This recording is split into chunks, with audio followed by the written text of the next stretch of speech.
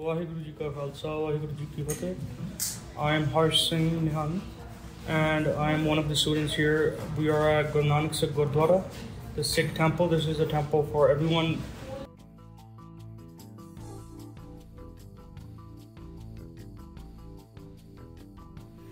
Whoever is in need of supplies or anything, they could come to this temple. It's a local Sikh temple in Surrey, and the martial arts that we learn is Gatka. But Gatka is actually referring to the Soti, which is called a stick. It's actually called Sikh martial arts or Sikh Shastra Vidya. It's basically carried on from Sanatan time, meaning first Hinduism and Christianity, then Islam, and all these other religions have a very big impact on it.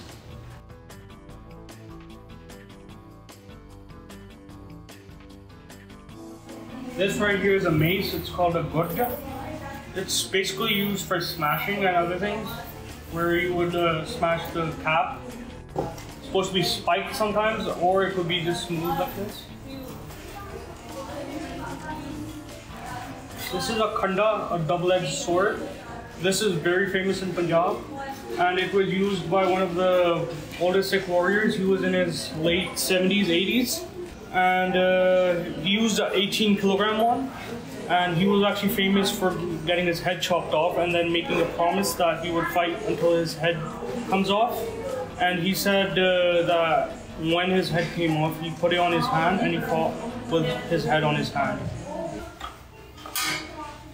This is a tega. This is a very heavy sword. This was used by the 6th Guru, Guru Har Gobind Pasha. And he was the first one to militarize the Sikhs. Before that, they were only saints, and he made them into saint soldiers.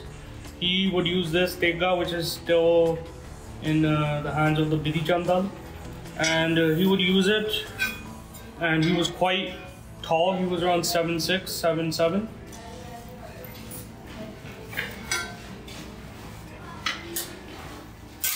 This is a pata. You would hold it like this and use it. It would be usually used on horseback because it's only a one-hand weapon, and you could use this part to defend and this part to cut down and slice.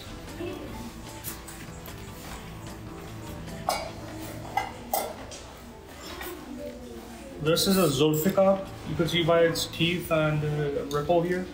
This was used by Persians and the Mughals, and this was adopted by the Sikhs as it was quite a good weapon. This is the last weapon. This is a bangani god, or it's a type of bangani god. It's used to break caps. If a warrior is wearing a helmet or a cap, like, it won't really affect the turban, but you would slice them down. These would be sharp, and you could use this to thrust.